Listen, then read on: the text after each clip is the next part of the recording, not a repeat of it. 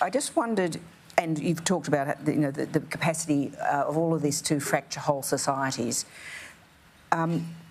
Separate, if you like, from what governments can do about this, I just wondered whether you could reflect on the willingness and acceptance of those digital giants that they've got this social responsibility, and whether that has changed at all. I mean, we're seeing this week, fines being imposed on companies which, people are speculating won't be paid.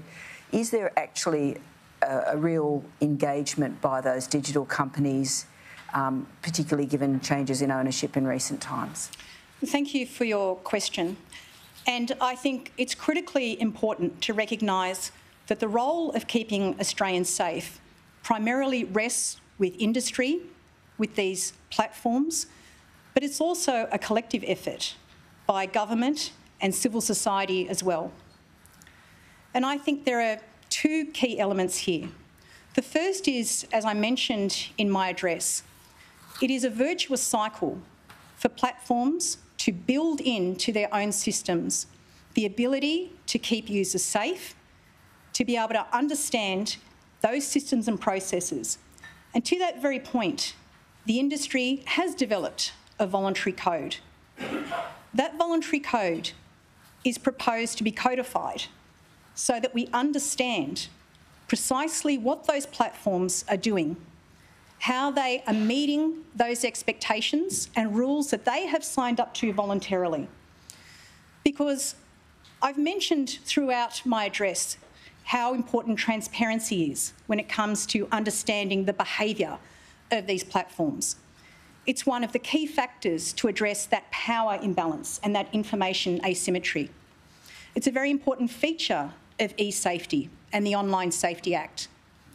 But nothing exists in relation to looking under the hood of those digital platforms and understanding their systems and processes and requesting that they provide information about precisely what they are doing to meet those obligations.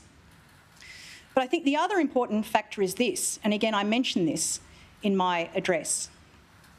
It's so important, so critical to have appropriate digital literacy built up not just through children, but over the entire life cycle of the consumer. And that requires a number of steps to be made.